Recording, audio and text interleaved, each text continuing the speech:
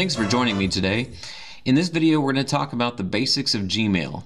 If you're a Google Apps for Education user and your school has added Gmail to your list of apps that you can use, all you have to do to log in is sign into your Google account, and you can use the App Launcher menu and go straight to Mail, or you can go up to the Omnibox on your Chrome browser and type in mail.google.com.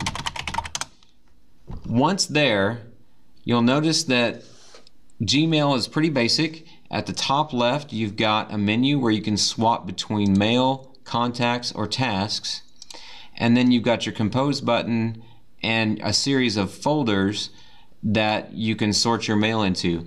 Now, in another video later on, we'll talk about how you can sort mail using labels. But for this video, we're going to focus mainly on how to compose a message.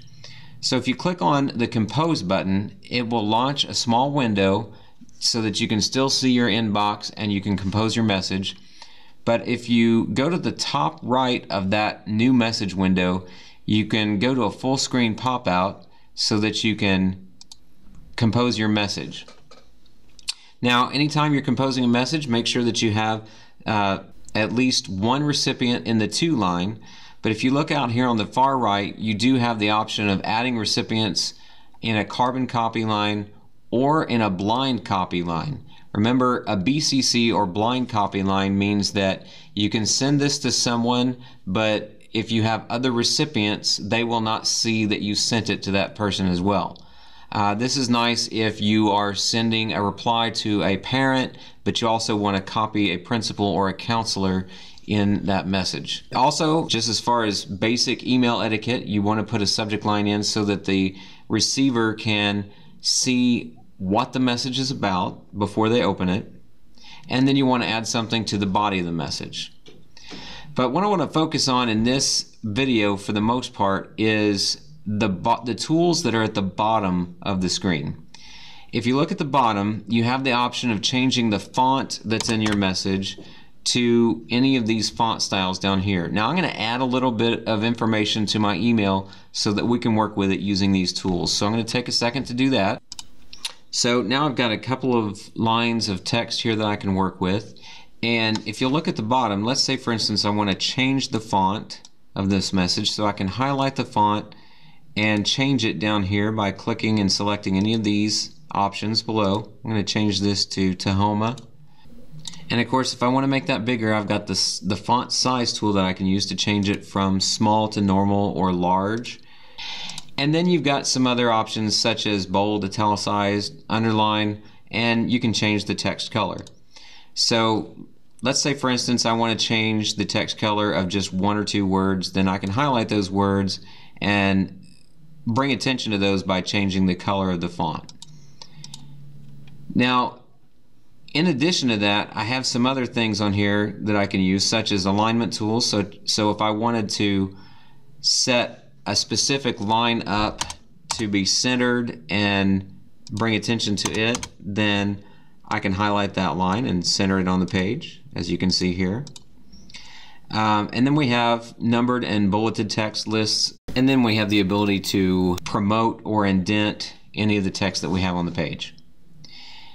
You can also add quotes if you want to, and then you have the ability to highlight text and remove any formatting if formatting has been added to that text, say for instance.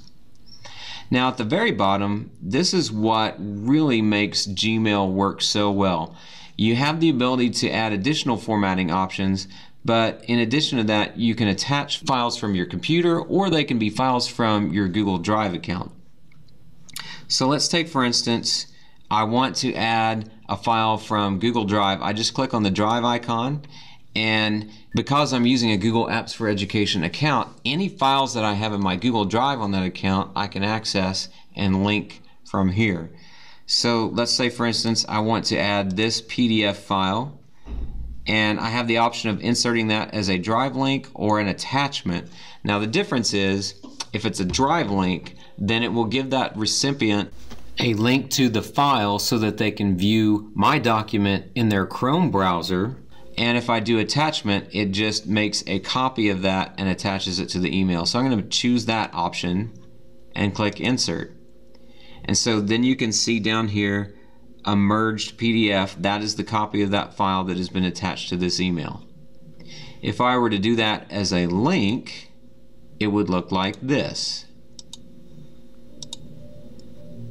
So it's just slightly different. Here you see the link, here you see the attachment.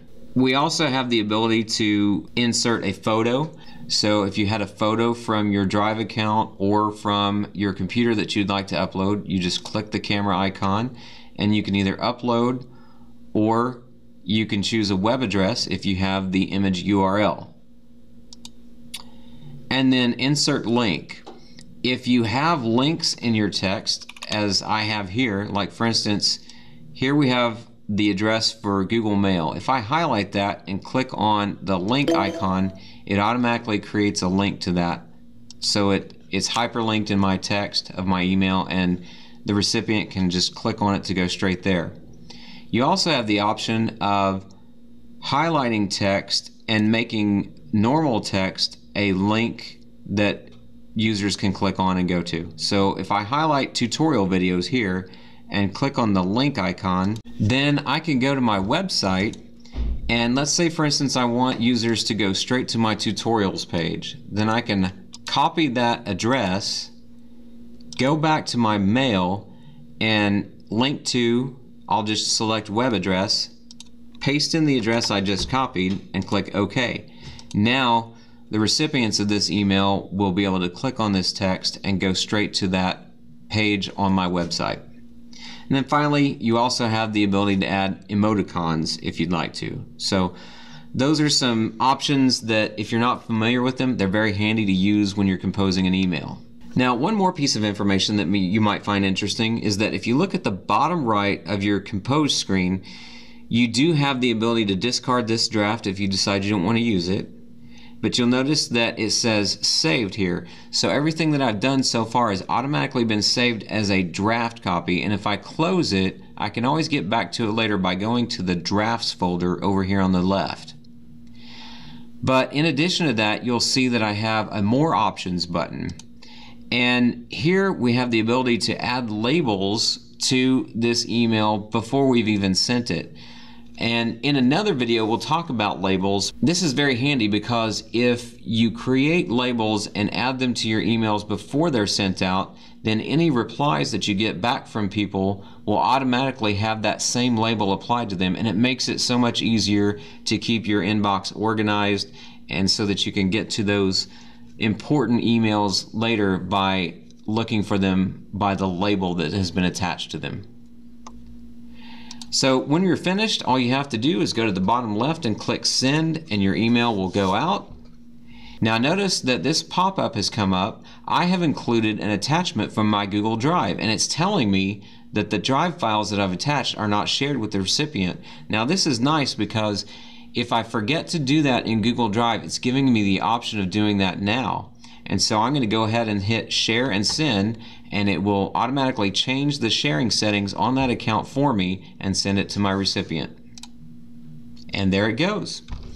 Well, that's a basic rundown on composing a message in Gmail. If you have any questions, please feel free to let me know, and look for my next video on attaching labels to your email. Thanks again.